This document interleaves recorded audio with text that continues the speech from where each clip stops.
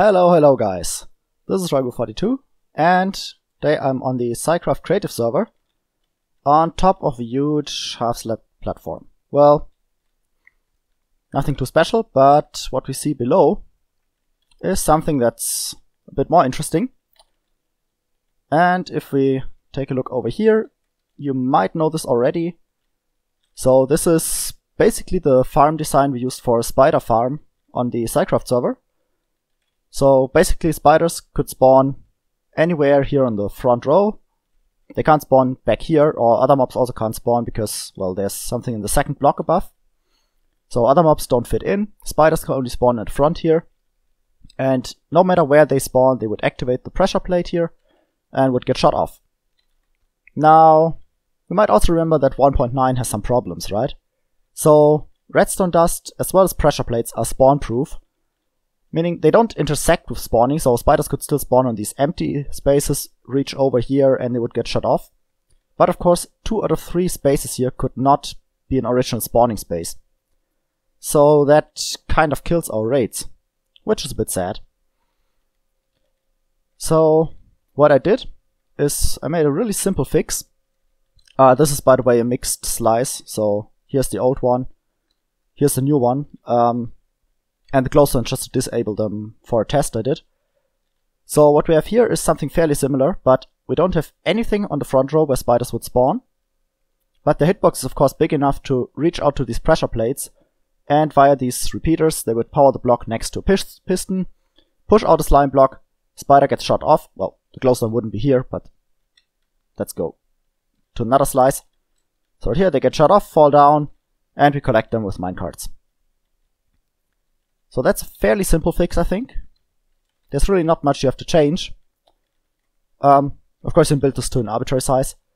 But one thing that's maybe a bit more interesting is how much does this affect the raids.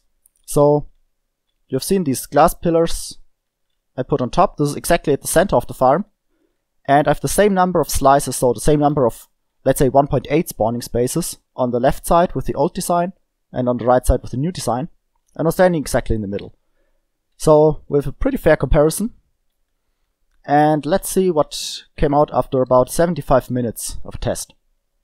So the old design gave about 2,100 items, and the new design,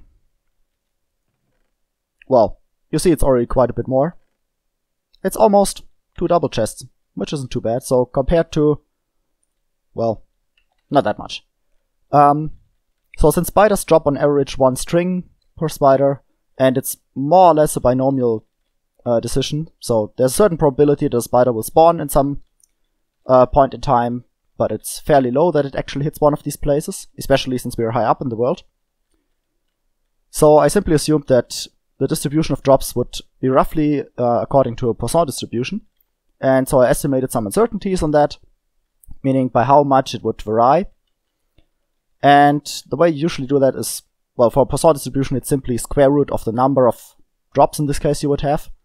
So if you have n drops it would be square root of n, or the variance to be precisely would be n, because that's sort of the uncertainty or the width of your distribution squared, at least if you then make the assumption that it's almost Gaussian.